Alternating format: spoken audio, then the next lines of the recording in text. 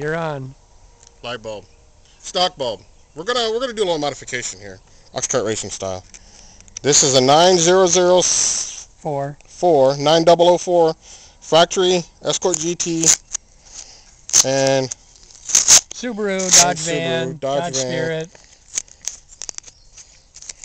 Why am I taping the bulb up? You'll see.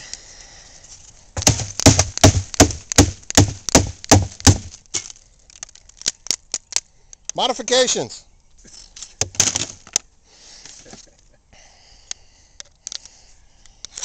Okay. We need to... Under this little plate here,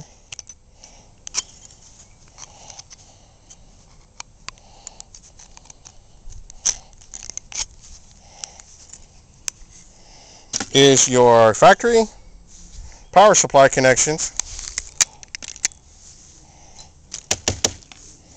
for this particular unit. We have, if I remember right, this one's ground, high beam, low beam power supply from these three ports in the back here. 1, 2, 3 slots. Yeah, I'm making a converter to run a custom set of fabrication kit that I'm building for the black one. You've seen it on another video. Yep.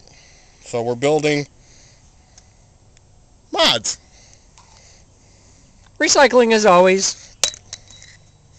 That'll make it a whole lot easier to slice and dice into. Oh yeah. It'll be easy. We'll just put some crimp-ons on some wire, plug that in, and we're in. Or solder.